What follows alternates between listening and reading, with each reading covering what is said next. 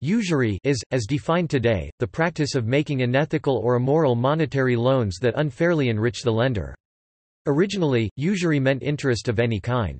A loan may be considered usurious because of excessive or abusive interest rates or other factors. Historically, in some Christian societies, and in many Islamic societies even today, charging any interest at all would be considered usury. Someone who practices usury can be called a usurer, but a more common term in contemporary English is loan shark. The term may be used in a moral sense, condemning, taking advantage of others' misfortunes, or in a legal sense where interest rates may be regulated by law. Historically, some cultures, e.g., Christianity in much of medieval Europe, and Islam in many parts of the world today, have regarded charging any interest for loans as sinful. Some of the earliest known condemnations of usury come from the Vedic texts of India. Similar condemnations are found in religious texts from Buddhism, Judaism, Christianity, and Islam. The term is riba in Arabic and ribat in Hebrew. At times, many nations from ancient Greece to ancient Rome have outlawed loans with any interest. Though the Roman Empire eventually allowed loans with carefully restricted interest rates, the Catholic Church in medieval Europe banned the charging of interest at any rate, as well as charging a fee for the use of money, such as at a bureau de change.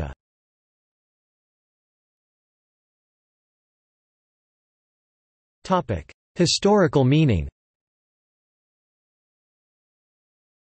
Banking during the Roman Empire was different from modern banking.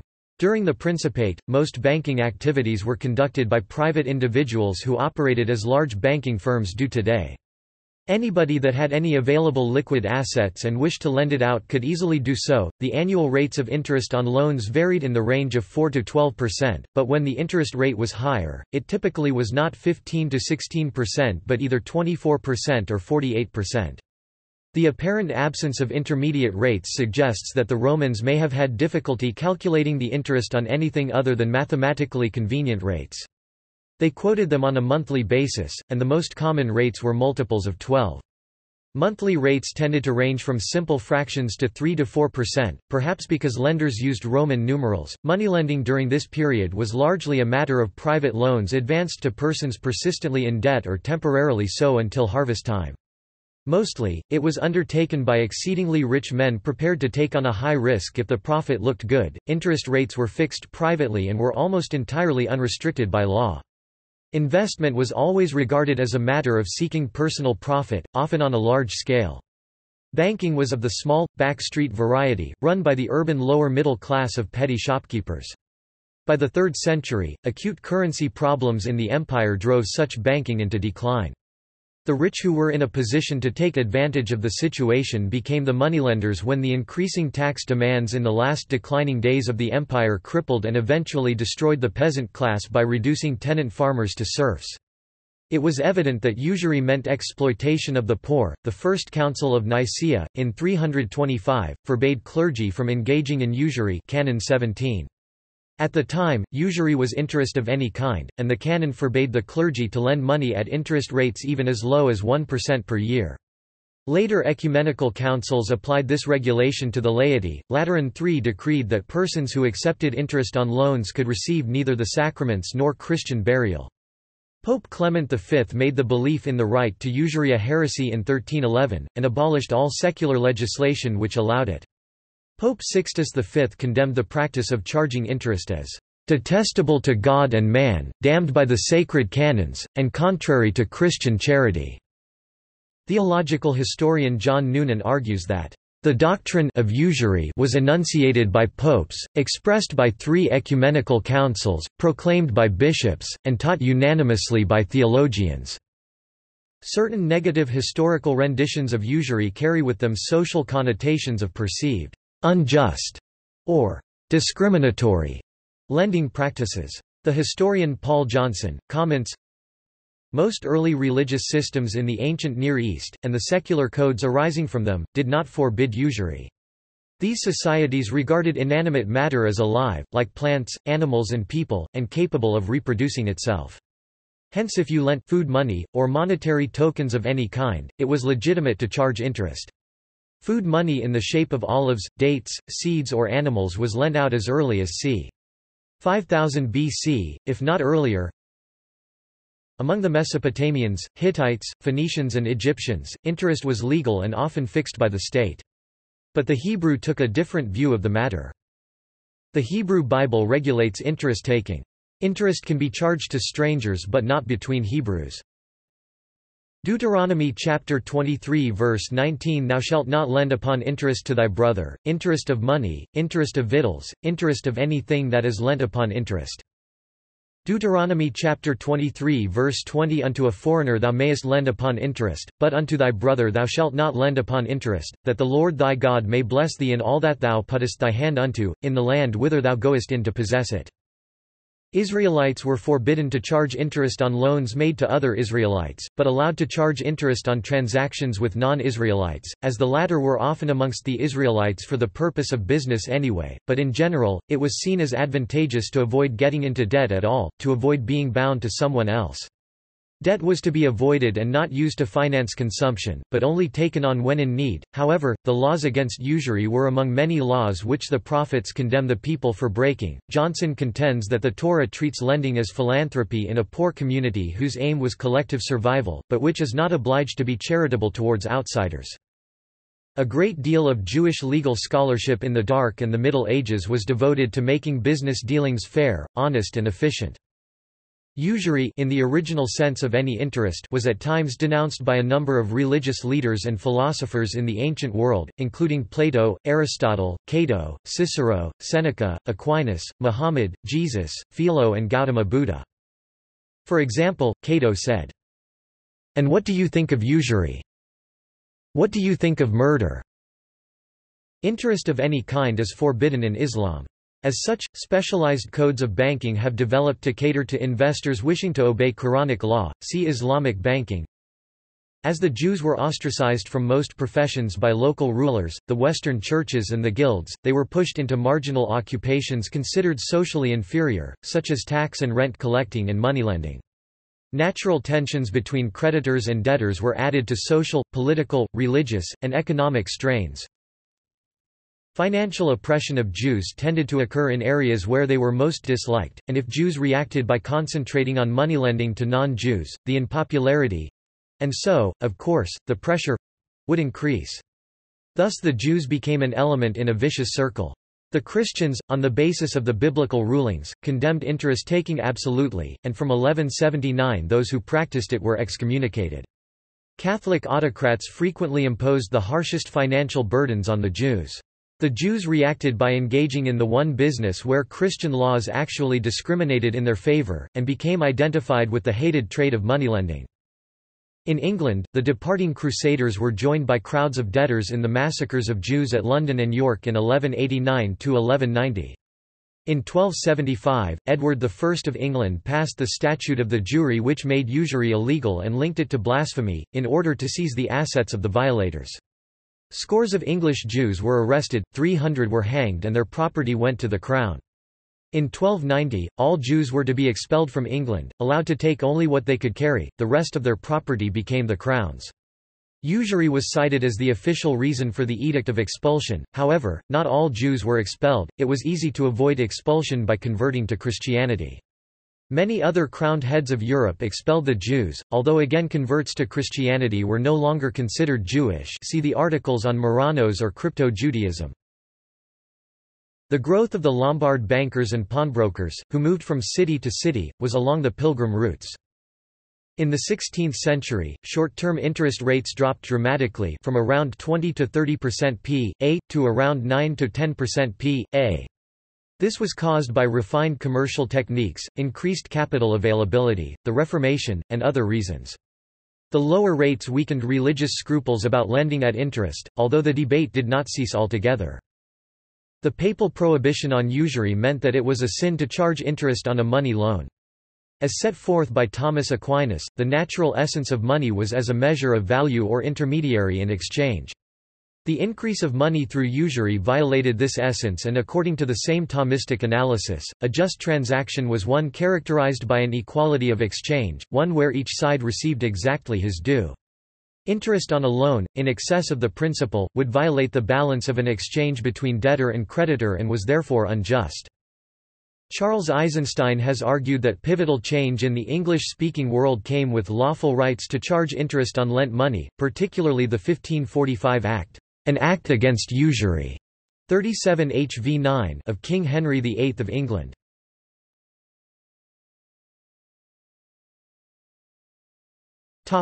Religious context.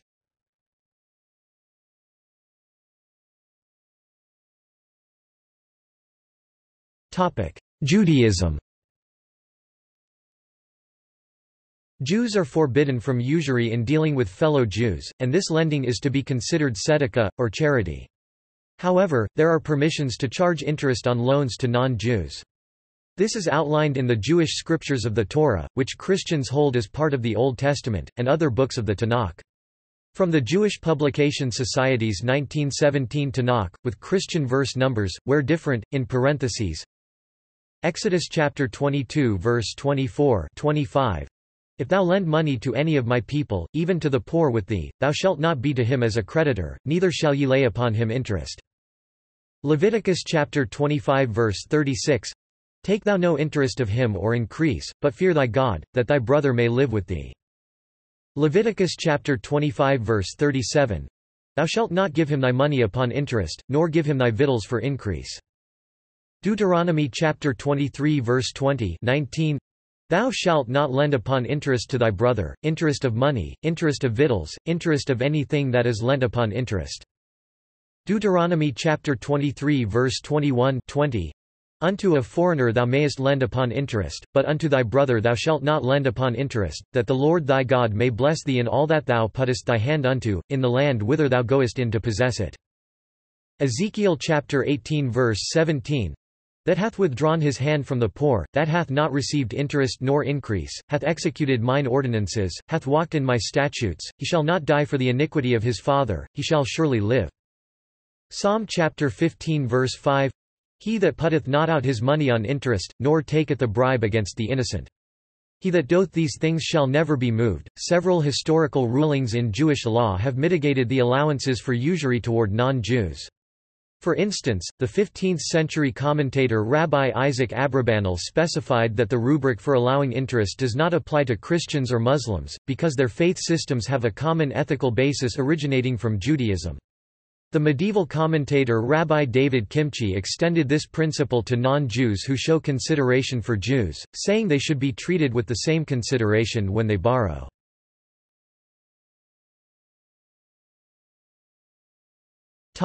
Islam. The following quotations are English translations from the Quran. Those who charge usury are in the same position as those controlled by the devil's influence. This is because they claim that usury is the same as commerce. However, God permits commerce, and prohibits usury. Thus, whoever heeds this commandment from his Lord, and refrains from usury, he may keep his past earnings, and his judgment rests with God.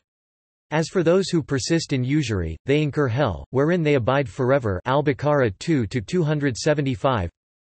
God condemns usury, and blesses charities. God dislikes every sinning disbeliever. Those who believe and do good works and establish worship and pay the poor due, their reward is with their Lord, and there shall no fear come upon them, neither shall they grieve. O you who believe, you shall observe God and refrain from all kinds of usury, if you are believers. If you do not, then expect a war from God and his messenger. But if you repent, you may keep your capitals, without inflicting injustice, or incurring injustice. If the debtor is unable to pay, wait for a better time. If you give up the loan as a charity, it would be better for you, if you only knew. Al-Baqarah 2-276-280. O you who believe, you shall not take usury, compounded over and over. Observe God, that you may succeed. Al-Imran 3-130. And for practicing usury, which was forbidden, and for consuming the people's money illicitly.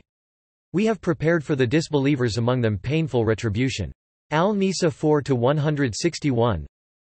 The usury that is practiced to increase some people's wealth, does not gain anything at God. But if people give to charity, seeking God's pleasure, these are the ones who receive their reward many-fold. Ar-Rum 30-39. The attitude of Muhammad to usury is articulated in his last sermon. O people, just as you regard this month, this day, this city as sacred, so regard the life and property of every Muslim as a sacred trust. Return the goods entrusted to you to their rightful owners. Hurt no one so that no one may hurt you. Remember that you will indeed meet your Lord, and that he will indeed reckon your deeds. Allah has forbidden you to take usury interest, therefore all interest obligation shall henceforth be waived. Your capital, however, is yours to keep. You will neither inflict nor suffer any iniquity. Allah has judged that there shall be no interest and that all the interest due to Abbas ibn Abdul Muttalib, Prophet's uncle, shall henceforth be waived.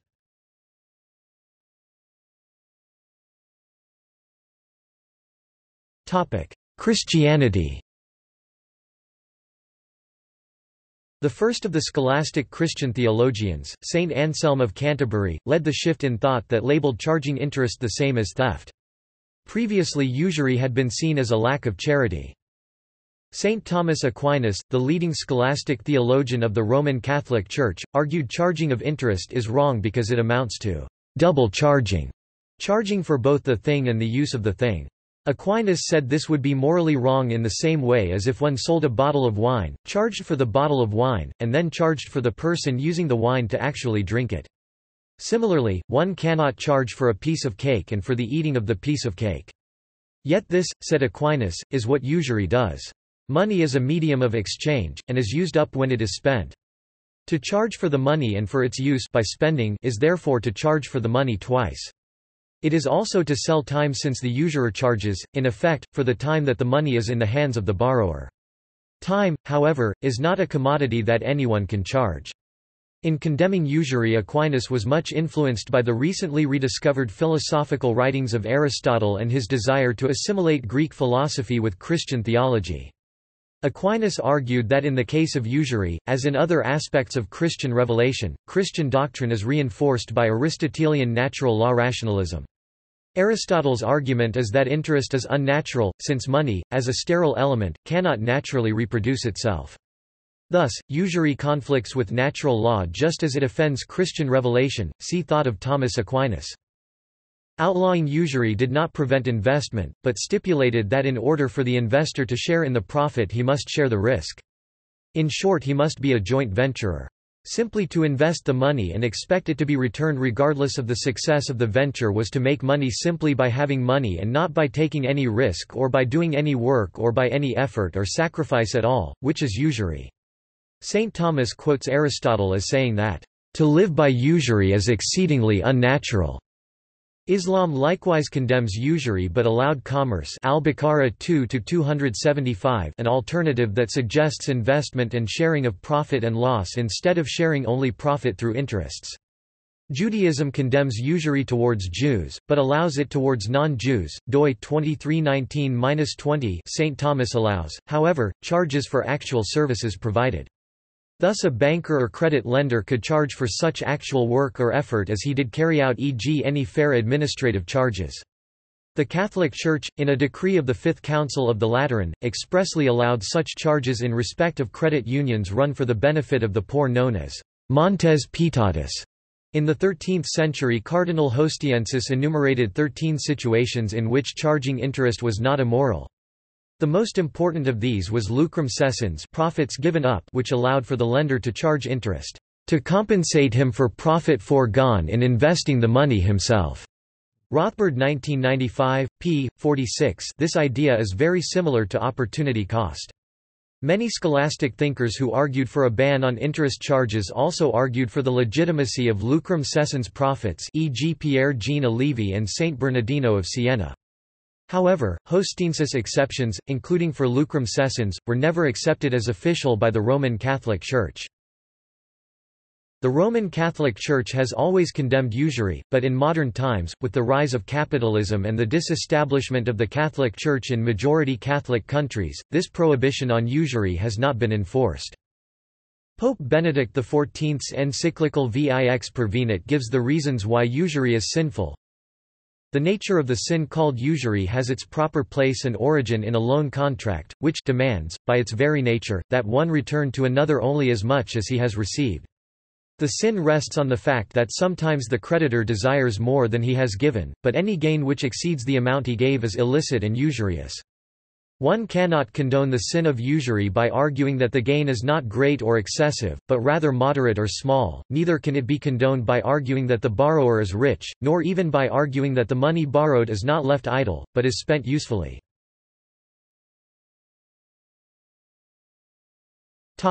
Other contexts.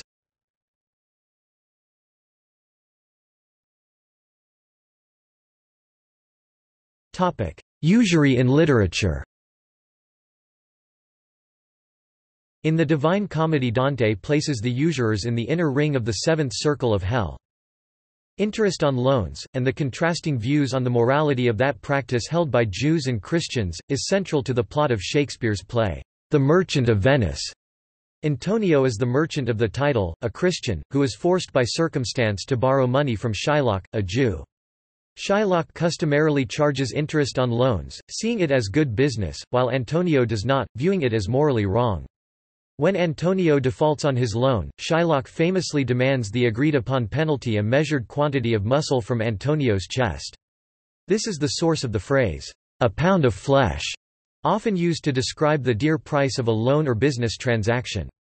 Shakespeare's play is a vivid portrait of the competing views of loans and use of interest, as well as the cultural strife between Jews and Christians that overlaps it. By the 18th century, usury was more often treated as a metaphor than a crime in itself, so Jeremy Bentham's defense of usury was not as shocking as it would have appeared 2 centuries earlier. In Honoré de Balzac's 1830 novel Gobseck, the title character, who is a usurer, is described as both petty and great, a miser and a philosopher. The character Daniel Quilp in The Old Curiosity Shop by Charles Dickens is a usurer. In the early 20th century, Ezra Pound's anti-usury poetry was not primarily based on the moral injustice of interest payments but on the fact that excess capital was no longer devoted to artistic patronage, as it could now be used for capitalist business investment.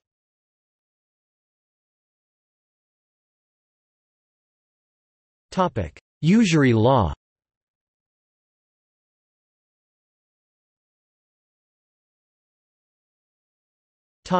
Usury and the law. When money is lent on a contract to receive not only the principal sum again, but also an increase by way of compensation for the use, the increase is called interest by those who think it lawful, and usury by those who do not. William Blackstone's Commentaries on the Laws of England.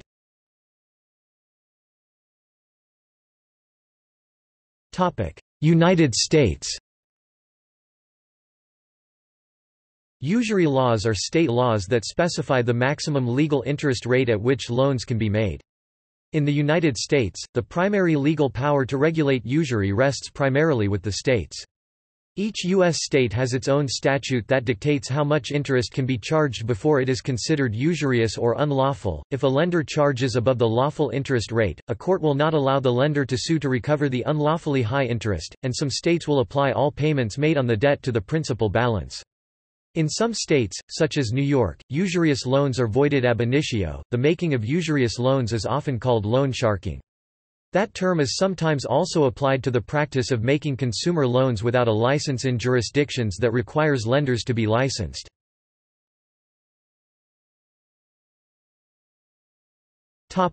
Federal regulation.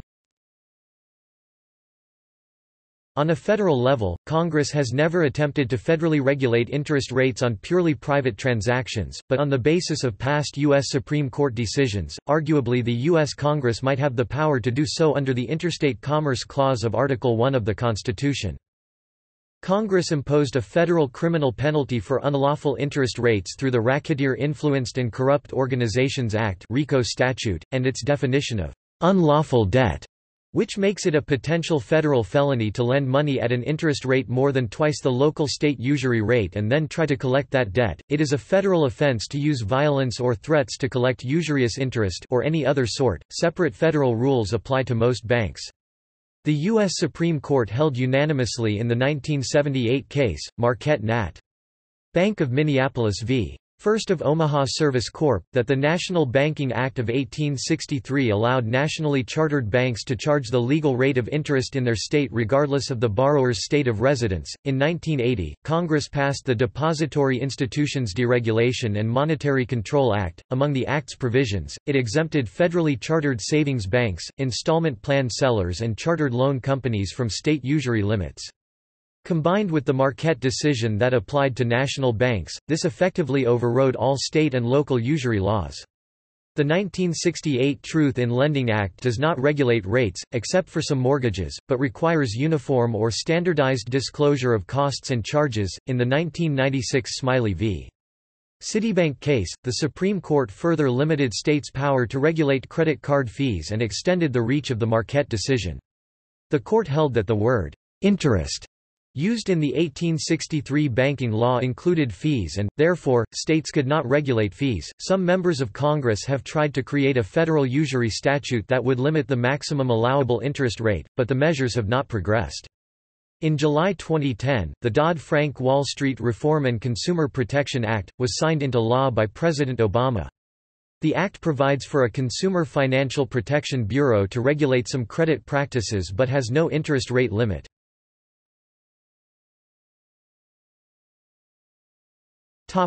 Texas. State law in Texas also includes a provision for contracting for, charging, or receiving charges exceeding twice the amount authorized a.k.a. double usury. A person who violates this provision is liable to the obliger as an additional penalty for all principal or principal balance, as well as interest or time price differential. A person who is liable is also liable for reasonable attorney's fees incurred by the obliger.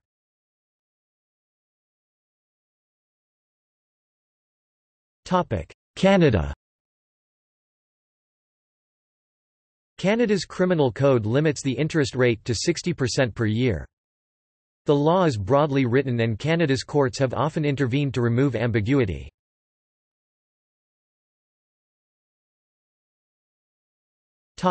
Japan. Japan has various laws restricting interest rates. Under civil law, the maximum interest rate is between 15% and 20% per year depending upon the principal amount, larger amounts having a lower maximum rate. Interest in excess of 20% is subject to criminal penalties. The criminal law maximum was 29.2% until it was lowered by legislation in 2010. Default interest on late payments may be charged at up to 1.46 times the ordinary maximum, i.e., 21.9% to 29.2%, while pawn shops may charge interest of up to 9% per month, i.e., 108% per year. However, if the loan extends more than the normal short-term pawn shop loan, the 9% per month rate compounded can make the annual rate in excess of 180%. Before then, most of these transactions would result in any goods pawned being forfeited.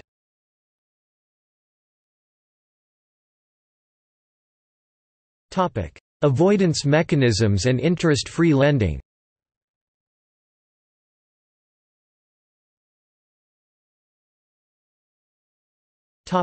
Islamic banking. In a partnership or joint venture where money is lent, the creditor only provides the capital yet is guaranteed a fixed amount of profit. The debtor, however, puts in time and effort, but is made to bear the risk of loss. Muslim scholars argue that such practice is unjust. As an alternative to usury, Islam strongly encourages charity and direct investment in which the creditor shares whatever profit or loss the business may incur. In modern terms, this amounts to an equity stake in the business.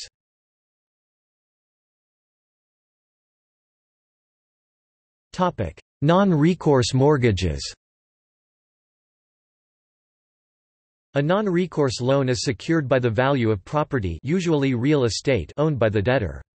However, unlike other loans, which oblige the debtor to repay the amount borrowed, a non-recourse loan is fully satisfied merely by the transfer of the property to the creditor, even if the property has declined in value and is worth less than the amount borrowed. When such a loan is created, the creditor bears the risk that the property will decline sharply in value, in which case the creditor is repaid with property worth less than the amount borrowed, and the debtor does not bear the risk of decrease in property value because the debtor is guaranteed the right to use the property, regardless of value, to satisfy the debt.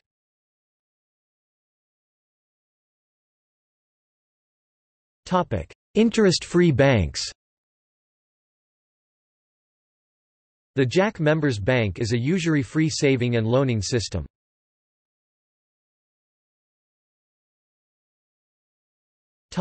Interest-free micro-lending.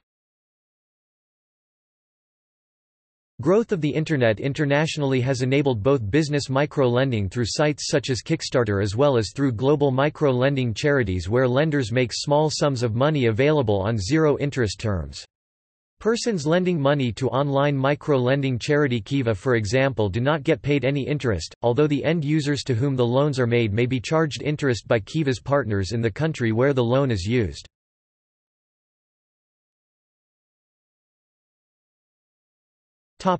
See also: Abomination Bible, Chrematistics, Christian finance, Contractum Trinius, Greed, Islamic banking, Loans and interest in Judaism, Loansharking, traditional occupation of mafiosi, Money changing, Payday loans, Predatory lending, Title loan, Usury Act 1660, Riba, Vix Pervenit.